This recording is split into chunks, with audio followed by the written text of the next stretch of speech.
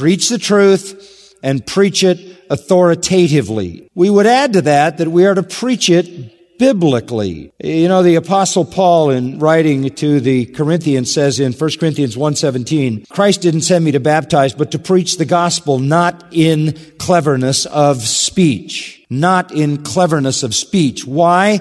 So that the cross of Christ would be made void. Cleverness gets in the way of the truth. It gets in the way of the word. That's why Paul says essentially in the same section, the next chapter, I didn't come to you with superiority of speech or of wisdom. My message, my preaching were not in persuasive words of wisdom. In other words, we don't let our own cleverness, our own persuasive powers, our own insights into human wisdom get in the way, because then the preaching can be voided. It can be emptied of its power. The power comes from the text. The power comes from the text.